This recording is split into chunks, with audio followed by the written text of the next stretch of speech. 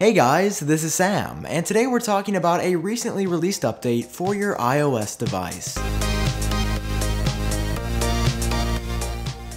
So my apologies for being just a little bit late to the party on this one, but I wanted to let you know that iOS 9.3.1 is actually available for download right now.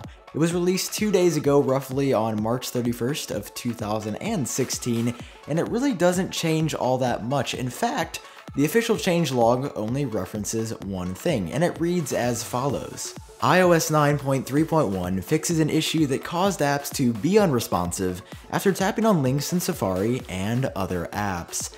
Honestly, this makes it sound a little bit vague. There's actually a video that I will be more than happy to link down below that somebody else posted actually showing this issue in action. It's kind of crazy. They're just browsing Safari, they tap on a few links, and the device becomes completely unresponsive, like nothing at all is working. It's really crazy, and Apple spent no time hesitating to release a fix for this. Obviously, they thought it was pretty serious, so they pushed out an update right away. So if you're interested in updating to iOS 9.3.1, then you can go ahead and do so right now by navigating to Settings, General, and of course Software Update. There is no rush or urgency to update, but an update is an update, and it's nice to be on the latest and greatest from Apple. I've updated pretty much all of my devices and have experienced no issues so far, so there should be nothing stopping ya.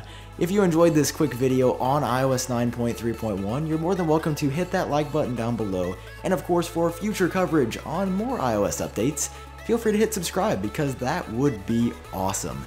This has been Sam, and I will talk to you guys later.